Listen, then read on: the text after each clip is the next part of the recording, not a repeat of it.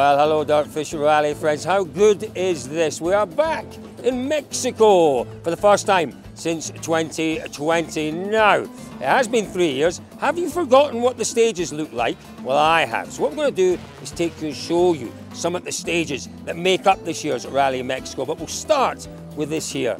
Probably the most iconic start, the most iconic super special anywhere in rallying. That is where the ceremonial start is. The start line actually is right there. They then head into the tunnel.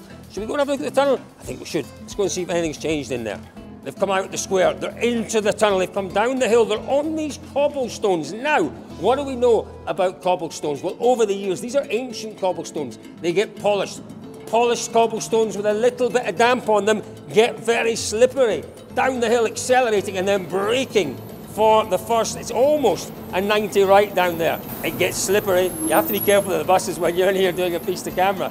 But yeah, look at this. It does get wet. It does get damp in here. We have seen drivers having issues, and you do not want to smack these curbstones because they're big, they're heavy, they're punishing. There's jeopardy in the tunnel, that is for sure. But it is a special stage, this one, isn't it? And it's very unique, and it is only, let's face it, 1.2 kilometres, 2 runnings, 2.4 kilometres of the rally. The rest of the rally, out in the hills, is where it gets really interesting.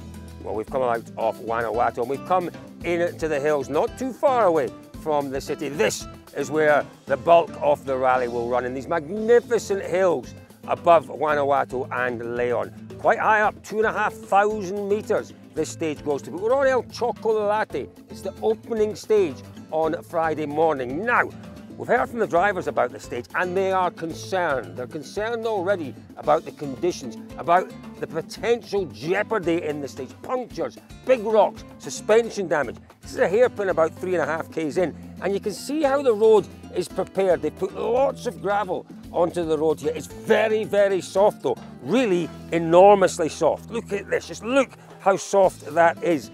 What we've got in this gravel are an awful lot of big rocks. These little rocks, nah, they're nothing. They're nothing. The cars won't even feel them. But hidden within this loose stuff, and it will quickly begin to appear, are some very, very big rocks indeed.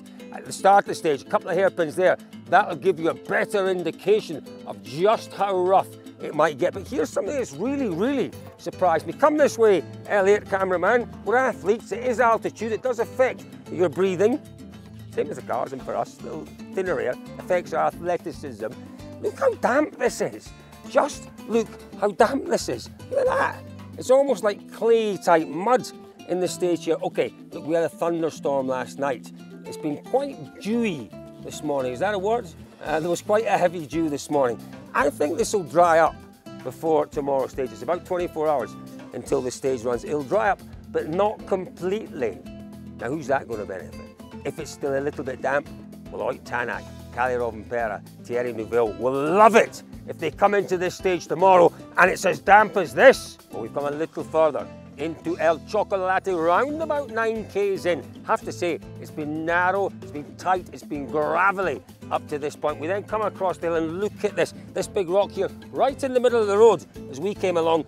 Again, that's probably not a rock that's going to do any damage, but we don't want that in the road. We'll chuck that across there, but it gives you a good idea. Look how stony it is. Again, have a look here, Elliot. You can see how built up it is, and you can see from where it's been graded that there are stones, lots of little stones here. But the big thing is on the slower corners as we come across the road. Obviously, that's the outside of the corner. Underneath this tree, there is the potential for this to cut up really badly. There's the potential for there to be some very large rocks on the inside. This is a downhill section, won't be quite as bad as the uphill sections where they're scrabbling for grip, they're digging into the surface, they're exposing those enormous rocks that potentially can damage the suspension, potentially can give you punctures. It's an absolutely gorgeous but demanding stage at this one. El Chocolate, first stage, Friday morning, repeated again then in the afternoon. It is the one that all the drivers are talking about, as you can see, heading down. We're not going down. I'd like to take you to that corner down there, but there are 3 or 4 dogs. I'm sure they're very friendly, they were very noisy. I'm taking no chances with them. But as you can see, it's gravelly, it's loose, there is plenty underneath that potentially could very, very quickly be exposed as the cars come through El Chocolate.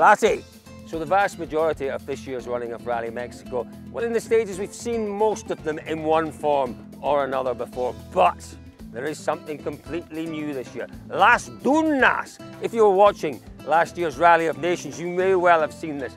Take a look at this. It's only 10 k's, 12 k's from the centre of Leon.